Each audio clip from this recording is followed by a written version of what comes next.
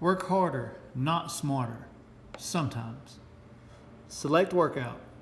New workout. Intervals for time. Set time to 8 minutes. And set rest time to 3 minutes. Check. You'll complete 3 intervals of 8 minutes of work separated by 3 minutes at rest.